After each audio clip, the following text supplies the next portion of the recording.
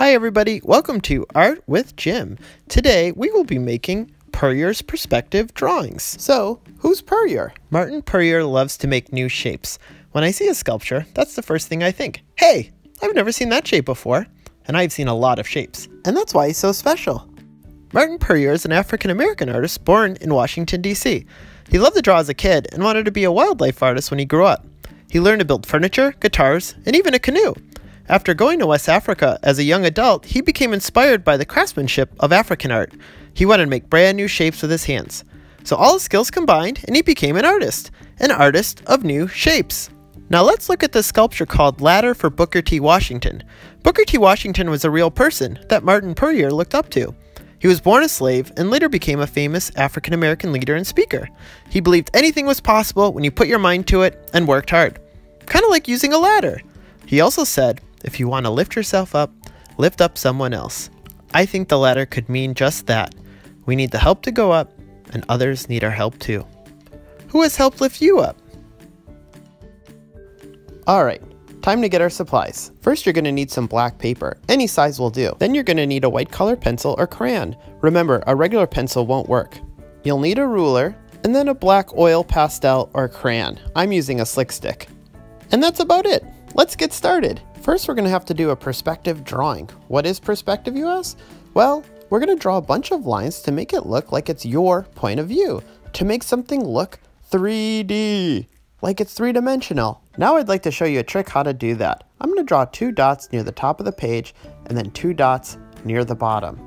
Got it? Does it look something like this? It doesn't have to be exact. The dots on top should match the dots on the bottom a little bit. And then with a ruler, I connect those 2 dots on the top and then connect the corner of the page to the first dot and the other corner of the page to the second dot.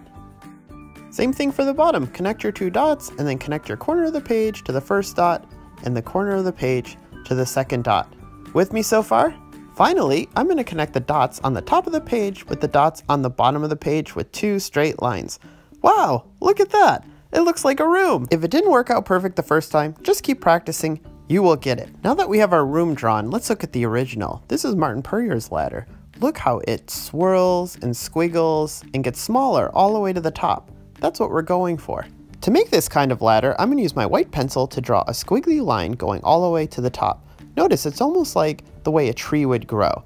And then I'll do another line right next to it and try to kind of draw the lines so they come to a point. Just like in the picture, I'm going to thicken up the line so it actually looks like a wood ladder. You can see here, I'm just going over my lines a few times. And then when I'm ready, I can draw the steps of the ladder. Now notice the higher up the ladder I get, the closer the steps are together. And none of them are really straight, just like the reference. The original artwork has a very bright window at the top. Remember, we're climbing towards something very hopeful. So let's see. If I use my white color pencil here, I can just fill it in. And it might take a couple layers or so. Remember, it's going to be hard to erase color pencil, so it's always good to go a little lighter first and then go darker afterward. Take a look at the shadow. The shadow really makes something look like it's real, like it has perspective. So that's what I'm going to draw in now. I'm going to take my oil pastel and under each step of the ladder, I draw a darker line like a shadow, like it's underneath.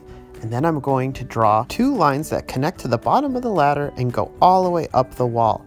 And then I can draw the rungs of the ladder. And look at that, it looks incredible. I have my ladder and an actual shadow.